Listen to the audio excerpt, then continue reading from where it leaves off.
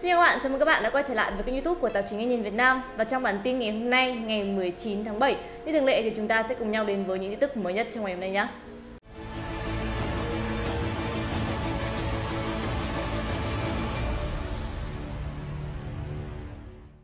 Các bạn mến, mới đây thì Sony lại một lần nữa muốn phá bỏ kỷ lục của chính họ tạo ra với smartphone màn hình 5K. Cách đây 3 năm thì Sony chính là hãng giới thiệu smartphone màn hình 4K đầu tiên, đó chính là chiếc Sony Xperia XZ5 Premium. Giờ đây thì họ một lần nữa muốn phá bỏ kỷ lục đó với sự nâng cấp với độ phân giải lên tới 5K. Sản phẩm được rò rỉ có tên là Sony Xperia 1R, mang số hiệu model là J8220. Đây có thể sẽ là phiên bản mới nhất của Xperia 2 đã được nhắc đến trước đây. Thiết kế của Xperia 2 được cho là giống với Xperia 1 nhưng màn hình có kích thước chỉ là 6,1 inch. Để so sánh thì màn hình 6,5 inch trên Xperia 1 có độ phân giải là 1644 x 3840 pixel với độ phân giải là 5K mới là 5040 x 2160 pixel với số lượng điểm ảnh tăng lên 70%. Mật độ điểm ảnh sẽ tăng từ 640 ppi lên 890 ppi. Ngay cả chiếc kính HTC Vive Pro VR cũng mới có 615 ppi và đặt cách mắt chỉ vài cm. Nhiều người cho rằng độ phân giải 5K trên màn hình smartphone là thực sự thừa thãi, nhất là với hệ sinh thái của Sony thì không có chiếc kính VR nào có thể gắn với smartphone 5K lên cả. Các bạn mến, Snapdragon 855 Plus đang là đích đến của nhiều smartphone dành riêng cho giới game thủ. Không chịu kém cạnh so với ROG Phone 2 thì Nubia cũng sắp tung ra một phiên bản Red Magic 3 được trang bị con chip Snapdragon 855 Plus mới nhất, giúp cải thiện hiệu năng khi chơi game.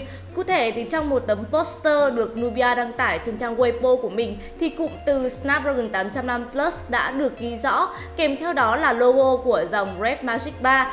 Gián tiếp xác nhận rằng dòng sản phẩm gaming này sẽ có thêm một phiên bản nâng cấp dùng con chip mới. Do là phiên bản nâng cấp với hiệu năng cải thiện, chắc chắn là mức giá của sản phẩm này cũng sẽ đắt hơn một chút. Và Red Magic 3 thì vốn là một thiết bị khá là hấp dẫn khi là chiếc smartphone đầu tiên được trang bị hệ thống quạt tản nhiệt tích hợp. Màn hình 6,5 inch AMOLED 90Hz, camera chính là 48 megapixel cùng với viên pin là 5000 mAh, hỗ trợ sạc nhanh 27W. Nay thì với sự có mặt của Snapdragon 855 Plus được cải thiện lên tới 15% với nhân đồ họa Adreno 640 mới, đảm bảo sức mạnh xử lý đồ họa cho các tựa game nặng được nâng cấp đáng kể, đặc biệt là trên những chiếc gaming phone có tần số quét cao như là Red Magic 3. Các bạn mến, mới đây thì tùy chọn màu trắng mới của chiếc Redmi Note 7 vừa được giới thiệu tại Trung Quốc. Tuy nhiên thì nhà sản xuất Trung Quốc này chưa tiết lộ tên gọi cho người dùng màu sắc mới này và họ yêu cầu người hâm mộ đoán nó. Bất cứ ai dự đoán đúng tên gọi sẽ được tặng một chiếc vali Redmi 20 inch ra mắt tại Trung Quốc. Nhiều người dự đoán rằng phiên bản này sẽ có tên gọi là Pure White, Marble White hoặc là Polar White.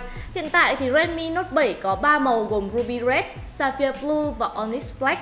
Ngoài màu sắc mới thì thông số kỹ thuật thì cũng sẽ không có gì thay đổi cả. Máy sẽ vẫn có màn hình 6,3 inch với notch gọt nước và độ phân giải là Full HD+. Bên trong thì sẽ là chipset Snapdragon 660 và có dung lượng RAM tối đa là 4GB và bộ nhớ trong là 64GB. Về phần mềm thì thiết bị sẽ cài sẵn MIUI 10 dựa trên nền tảng Android 9 Pie. Ở phía sau thì Redmi Note 7 sẽ có camera chính là 48 megapixel được hỗ trợ bởi một camera phụ là 5 megapixel. Và đối với máy ảnh selfie thì máy sẽ có camera là 13 megapixel với khẩu độ sẽ là f2.0.